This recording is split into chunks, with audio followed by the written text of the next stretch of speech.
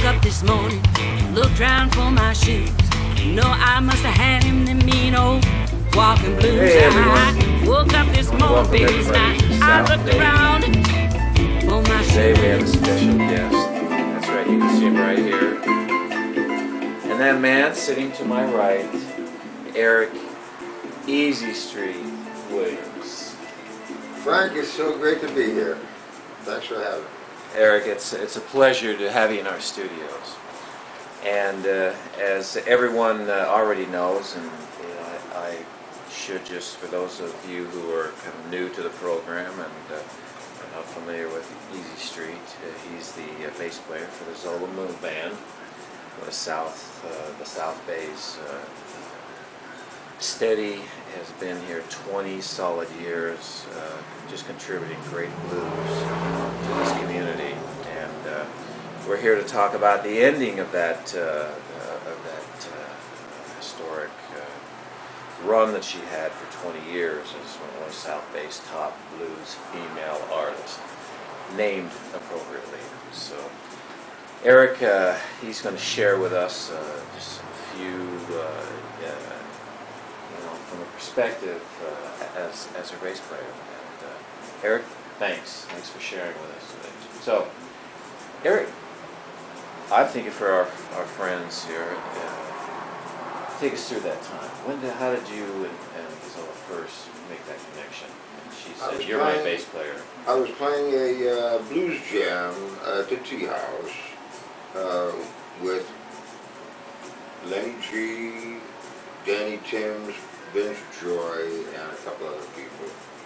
Sunday Blues Jam. People were coming down every Sunday. The owner of the Tea House, a Chinese restaurant, was Mr. Aaron Song. He was a Aaron blues Song, by the architect. way, Aaron Song was one of the contestants on the short-lived TV food show Hell's Kitchen. Hell's Kitchen. Eric Song. Anyway. He was a chef, he was a restaurant owner, and he was a blues lover. And Loved the blues. He played hard, and he enjoyed his Sunday Blues Jam, and we were known as the Chinese Blues All-Stars. Chinese Blues All-Stars. And every now and then... That's a wonderful name, wonderful story, and Aaron Song would sit in with a band, and he promoted that every Sunday, didn't he? Yeah, and he had free food. Brought out a lot of the South Bay players, and the one player that it brought out, and you and Zola met for the first time, was at that tea Zola at came the tea down house. and sat in with the band, Sat in. and she hired Vince right away. The guitar player. She hired him right away. And then she hired me shortly thereafter, and this was... Literally, Zola went in there and picked out her band. Right. That's how I'm hearing it. The Chinese Blues 10 years later, 10 years from that day forward, Eric held that bass down. We played, lots of gigs. We had a great time.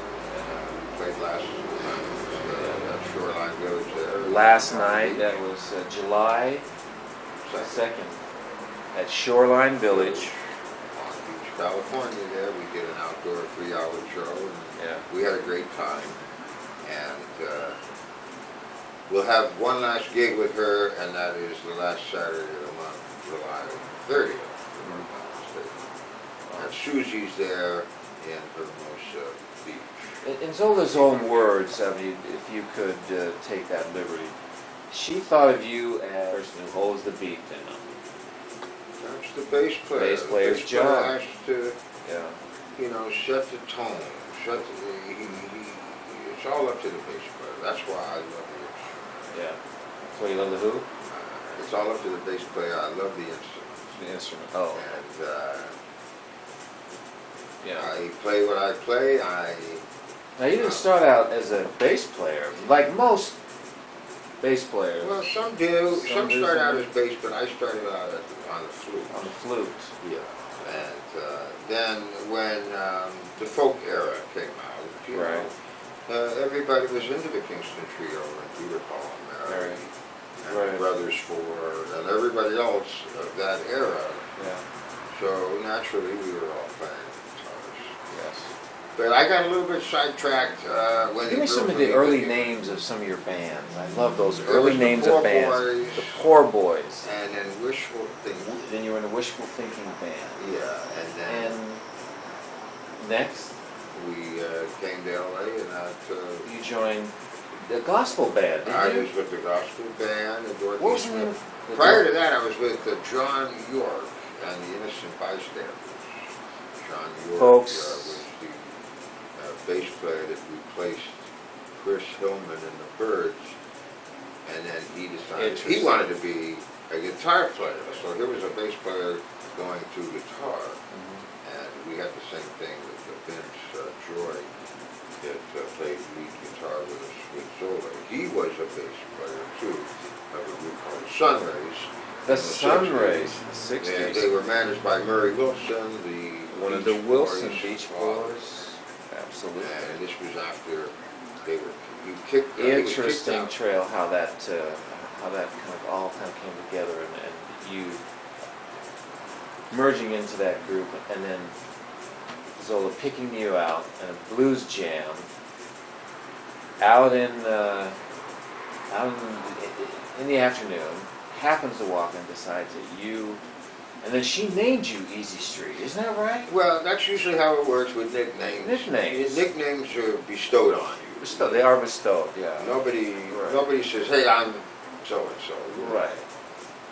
Somebody says you're Easystreet. Easystreet Williams. So Yeah. I stuck because Zola is the type of player that wants to nickname everybody in the band. Yeah. Michael Monster Carter. Michael Monster Carter. I like We that. have Jerry Jerry. the Hat. The Hat, right? She calls him the pit bull of the group. Pitbull, on drums, okay. Jerry Olson. But she had love for all the players. And She had Vince love Joy for her was band. the Silver Fox. Yeah. Vince Joy. So I became, she looked at me, she said, "Eric, I've been trying to put a nickname on you, and here it is. Easystreet Williams." We did 3 CDs. 3 CDs they produced. Yeah. You I were did on. 3 CDs. And you held your bass down on each one of those. You were the player. Zola picks the people that she feels can really deliver for her.